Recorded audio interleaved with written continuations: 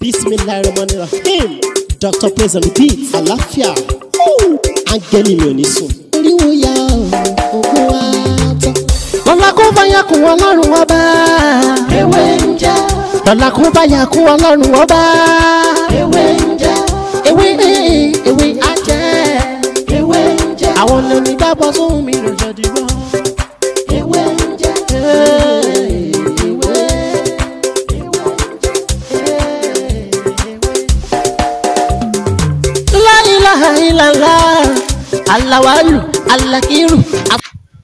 This is Ewe Ajeobale. Ewe Ajeobale. We also call it Ewe Ajeofole. Ewe Ajeofole. How to use 16 of this leaf. Ewe Ajeobale 16. Bí a ṣe máa ń lò and 16 seed of alligator pepper for protection. Tí a bá ti ṣe kíni yìí, tí a bá ti ṣe tán, gẹ́gẹ́ bí mo ṣe fẹ́ ṣe àlàyé, just put this in your pocket by the grace of God and you are protected. Welcome back to my channel. My name is Dr. Mutiola, also known as Baba Ewenje. If you are new to this channel, consider subscribing to my channel and make sure that you turn on the notification bell. Whenever I upload to this channel, you'll be the first person to watch it. Once again, my name is Dr. Mutiu. You can also call me Baba Ewenje. Today, I want to explain how to use the leaf of Ajeofole or Ajeobale. How to use 16 of it and 16 seed of alligator pepper for a protection. How to use it. Please make sure that you follow my instructions. Strong and very powerful.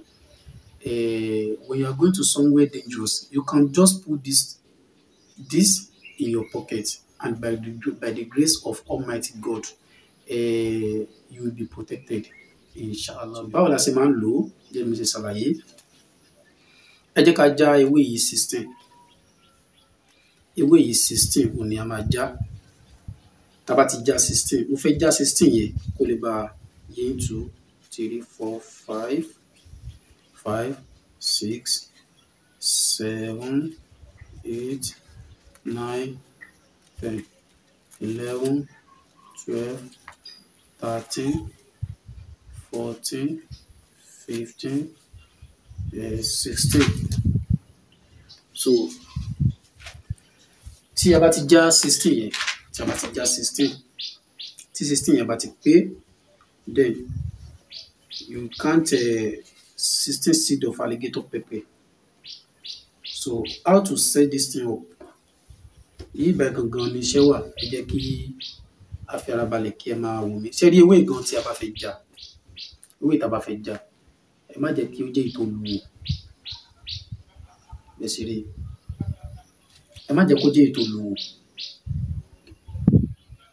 Gbogbo 16 tá a fẹ́ já kò gbọdọ̀ lu.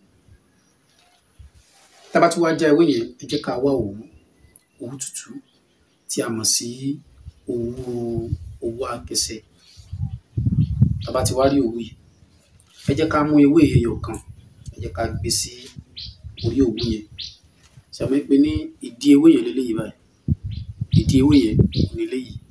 So tá bá ti gbé ìdí ẹ̀ bóyá gbé sí left side, ẹ jẹ́ ká fi ẹyọ àtàrí kan sí orí ẹ̀. Ewé kejì tá bá fẹ́ mú, ṣé mo pé ní ìdí ẹ̀ yìí left side la gbé sí, ẹ jẹ́ ká wá gbé sí right. So a máa tó bẹ́ẹ̀ upside down. Sọ̀rọ̀ mi ti yé. A tún fi ẹyọ àtàrí kan sí. A tún máa mú ewé kẹta. Ṣé mo pé ìdí alákọ̀ọ́kọ́ jù báyìí, ìdí ẹlẹ́kẹ̀kejì kọjú báyìí, ìdí ẹlẹ́kẹta yìí báyìí ló máa kọjú sí.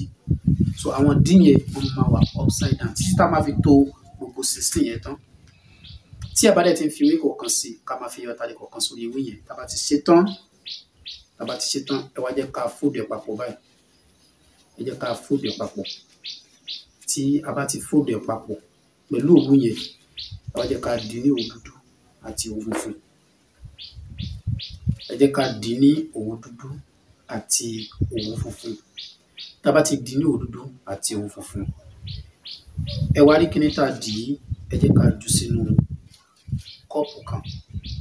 tá bá ti jù síbẹ̀ ẹ jẹ́ ká tú ọtí Schnapp ẹ jẹ́ ká tú lé lórí. So after 3 minutes tàbí 5 tàbí 10 minutes tá ti tú sí lórí ẹ jẹ́ ká yọ kíní yẹn kúrò ńbẹ̀ ẹ jẹ́ ká lọ sá sínú atẹ́gùn. Tó bá wù wá a lè fi yáwọ́ ká fi rán, tó bá wù wá a lè máa fi sápò bẹ́ẹ̀. Iṣẹ́ tó dáa ni fún protection ni. Bóyá tí a bá ń lọ síbi kan tó wà fẹ́ dangerous ẹ jẹ́ kó máa wà ní ara wa. Kíní ò ní agbára láti protect anybody àyàfi ẹni tí Ọlọ́run bá protect. Ẹni tí Ọlọ́run bá dẹ̀ ti protect ó dúpẹ́ fún Ọlọ́run. Kíní yìí kì í ṣe pé bóyá ó ní Ọlọ́run tó protect wa, àmọ́ nǹkan táwa náà tó ta fi síbẹ̀ nǹkan tí Ọlọ́run dá ni, nǹkan tí Ọlọ́run dá ni òun la gbé sínú ẹ̀ tó dẹ̀ rí bí a ṣe fẹ́ kó rí. Tí wàhálà kan bá fẹ́ ṣẹlẹ̀ nìkan tó bá wà lára wa kò ní kàn wá lágbára Ọlọ́run. Ẹ wọ́rọ́ mi ò ní jù báyìí lọ. Èmi náà lọ́mọ yín àbúrò yín olólùfẹ́ yín Dr. Mutiola Latibóyè. Tó bá dìgbà mi á tún mú ọ̀rọ̀ mi tó tún yàtọ̀ sí eléyìí wá. Ẹ má gbàgbé lẹ́ẹ̀kan sí láti subscribe sórí ètò kí lè kó fún wa ní ọ̀pọ̀lọpọ̀ àǹfààní lórí àwọn nǹkan tí a ti ṣe àti èyí tí a ti ṣe, torí pé èyí tí a ti ṣe ó pọ̀ ju èyí tí a ti ṣe lọ. Tó dàbọ̀.